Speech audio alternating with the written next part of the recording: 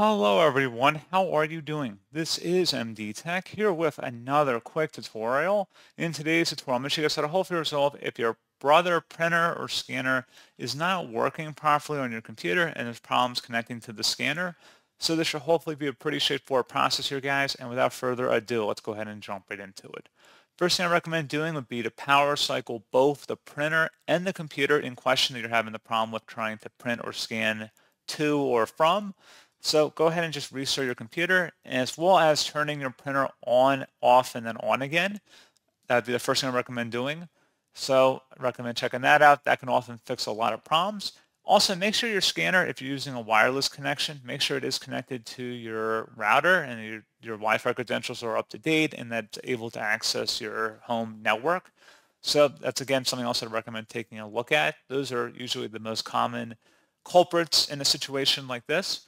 Something else we can look into as well, if you have a manufacturer-specific drivers, you want to go on the Brothers website, for example, just go ahead on to Google actually and just search for your make and model of Brother scanner and just type in drivers afterwards or driver package software.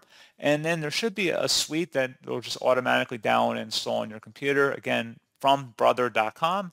And then you should be able to just actually automatically connect back to your printer or scanner. Most software is pretty good with the original equipment manufacturers. They do a pretty good job integrating their software with Windows, especially with how popular Windows is. You shouldn't really have too hard of a time finding compatibility with such devices. So anyway, we can just kind of do a generic driver update here, but I would suggest going on to Brothers website and actually locating the scanner software package and then just downloading it from them. But we can just do a brief tutorial just showing you guys how to update drivers. So open up the search menu and type in Device Manager. Best results should come back with Device Manager. Go ahead and open that up.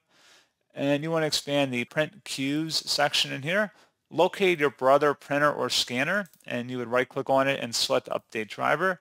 Select Browse My Computer for drivers, and then you would select Let me pick from a list of available drivers on my computer. You would locate that driver from the list and then select Next. And then once that's done, go ahead and close out of here, and you would want to restart your computer.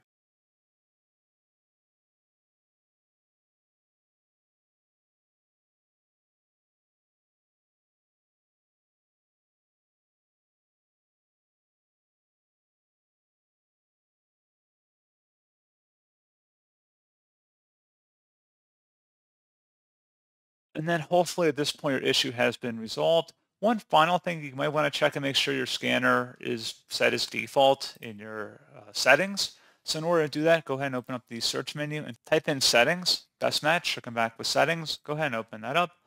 Select Bluetooth and devices on the left panel here. And then you want to go underneath printers and scanners on the right. And then you want to select your Brother scanner from the list here. And then you want to select where it says set as default. Again, if you have multiple printers in here or scanners, there will be an option for that. You can also remove old printers or scanners in here. Possibly maybe you've reinstalled it at some point and you have an old residual printer that no longer exists in here. You might want to consider removing that.